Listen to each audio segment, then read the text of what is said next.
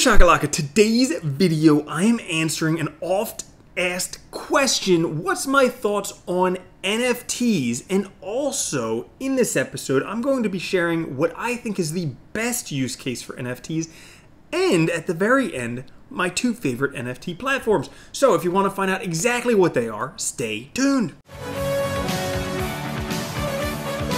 What's up everyone, Randall here from Crypto Love. Today we're talking about NFTs, everybody's favorite topic, poke cards of crypto.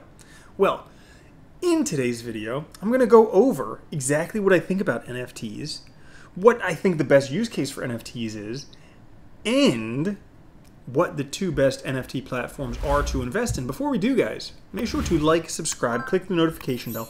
Also, come join us over on Twitter at @TheCryptoLove for some exclusive giveaways.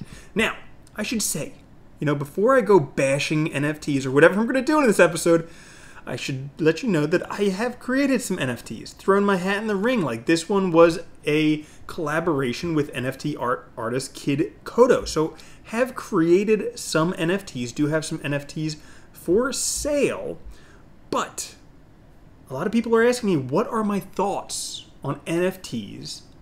And I wanted to share them with you. I think this meme right here basically sums it up best.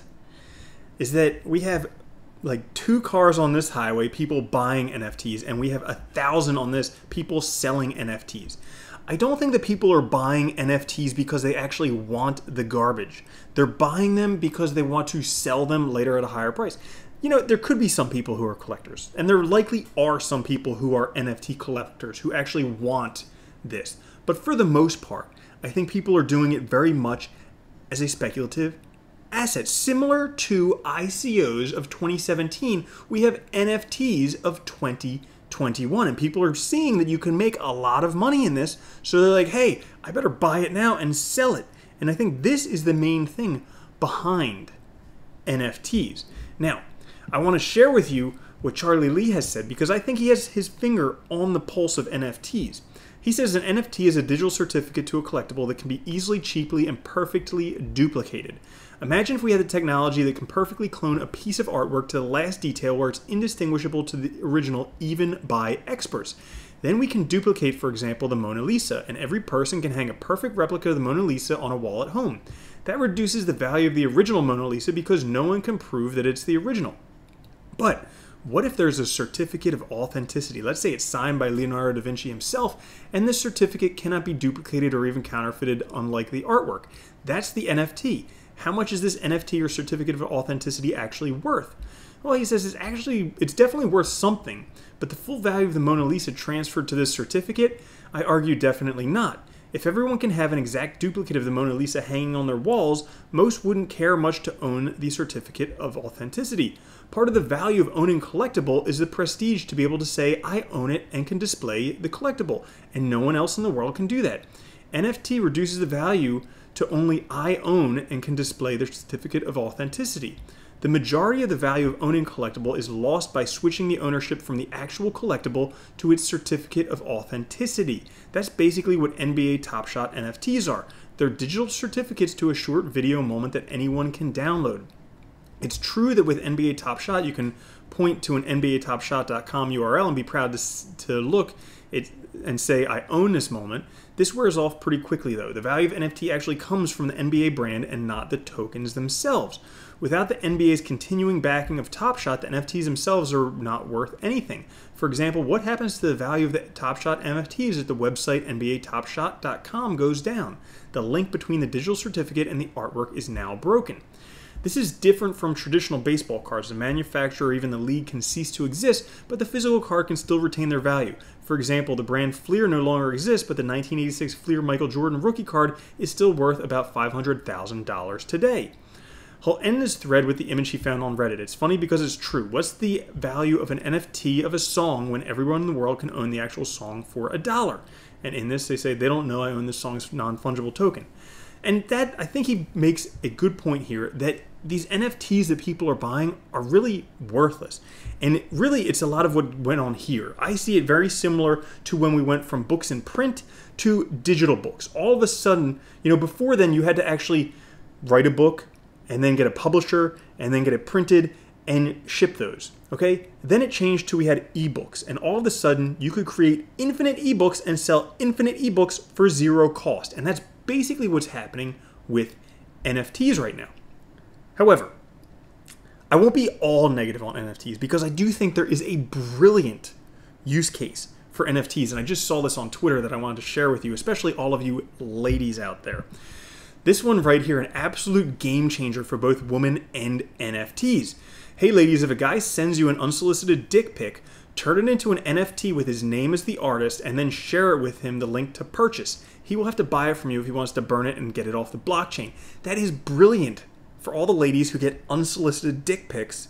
You can all of a sudden turn them into NFTs and then book those guys over. That's awesome. So I think that is really probably the best case for NFTs. Everything else, But we'll kind of have to see how it turns out. I've been wrong before, and it could happen again. I mean, who knows? This could be the thing that saves crypto. I don't think so, but it might be. Now, that being said, I think there still is a lot of money to be made with NFTs. Does this come from buying the NFTs themselves and then hoping to resell them? I don't think so. I think more likely buying NFT platforms that are very worthwhile, and then when the value of those go up, sell that. And as you guys know, Chili's went up 180x. And this is one that I was predicting for quite a while thanks to token metrics. Well, I have two other predictions for NFT marketplaces that potentially could do very well based on token metrics predictions. And if you want to check out token metrics, I'll put a link to it down in the pinned comment. You could check it out. So the first one is actually from the token metrics team. They're the people who got me turned on to Matic back when it was like a cent.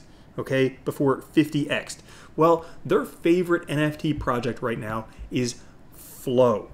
All right, if we take a look at Flow, right now it's ranked about 87th on CoinMarketCap. It's at $34, down from its all-time high of $41 in the past month. And as we can see, the price is just progressively going up. We haven't had like a moonshot yet of Flow, but this is something that could potentially happen. And Flow can be found on a lot of different markets out there. We have Huobi, Kraken, CoinList, Gate, but notice it's not on Coinbase yet. It's not on Binance yet. So this one, when it does open up, we'll be seeing it on probably the price go up dramatically. Now the next one would be Coco's BCX. Now this one is one that does show up repeatedly on token metrics, and this is the same type of thing that happened with Chili's before it went up 180x. Chili's was showing up all over token metrics, and I was like, what is this? Why do they even want that? So Coco's BCX is an NFT marketplace, as we can see here, and right now it's way down there. This is a very speculative one, ranked 490th on CoinMarketCap, down to 156 from a high of 185, and the price has been steadily increasing. But if we take a look at the markets, it's on Binance, it's on Gate.io, it's on MXC, the overall volume about 10 million per day on Binance. So this is one that could be more readily available than Flow, but I just wanted to bring this one up because it keeps flashing up top, similar to what Chili's did before that went up 180x. So guys, I hope you did enjoy that episode. If you did, make sure to like, subscribe, click the notification bell, and I will catch you later. Peace.